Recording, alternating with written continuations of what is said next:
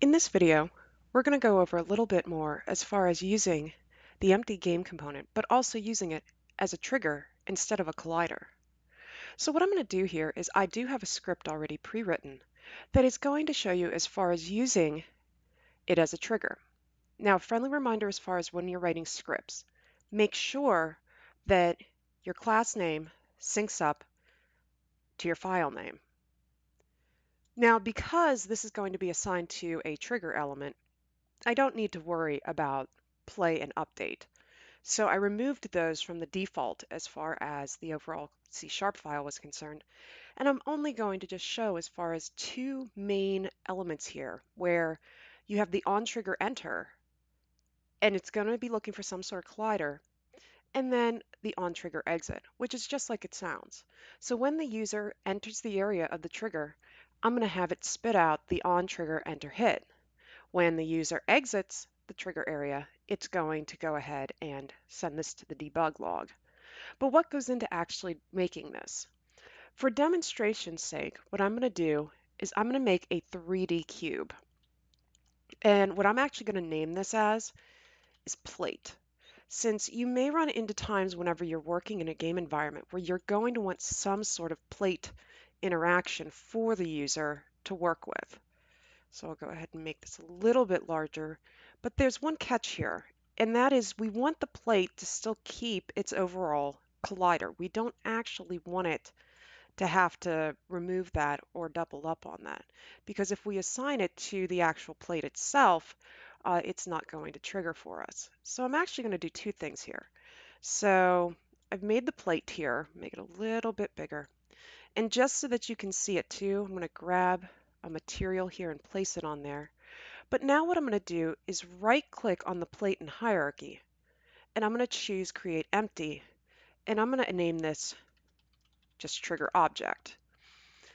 Again, you can name this whatever you like, but just for demonstration's sake so that you can see the connection between the two, I'm going to call it that. And now having that empty game object selected, I'm going to come over to the inspector, and once again, we're going to go to the old reliable box collider.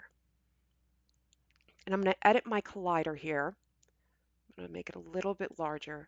One of the things whenever you're working with a collider, just so that you're aware, especially when you're working with a trigger, you want to be very cautious as far as the placement where you really, if it's something that you want the user to actually step on, we need to make sure that this bottom area of the trigger will actually interact with the player's feet. So that's something to just keep in mind as far as whenever you're working with your object. So I could actually bring this down a little bit. There we go. So notice what I'm doing though is I didn't actually work with the box collider of the plate, but instead I went and used the trigger objects box collider here. And I made that a little bit higher so that when the player enters it, they're going to trigger it. Now here's the other catch, is in previous examples when we've been working with the box collider, we actually just wanted it to be something that the user would actually hit whenever they walked into it.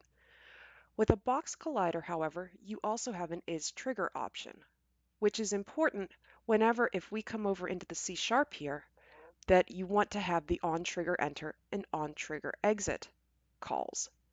So for this, for the trigger object, I'm going to come over under the inspector and make sure is triggered is clicked. And from here now, I can go back into my assets, and I had made a script folder. And here's my little trigger demo that all it's going to do is just spit out some information to the log for us. And the catch here is make sure that when you click and drag the script, you're putting it on the trigger object, not the plate itself. So now when I hit play, and let me go ahead and I'm going to open up our console, kind of spin around here for our little guy. If I walk over here, there you can see on the output, on trigger enter hit, on trigger exit hit. So that's the basics there as far as working with a trigger element.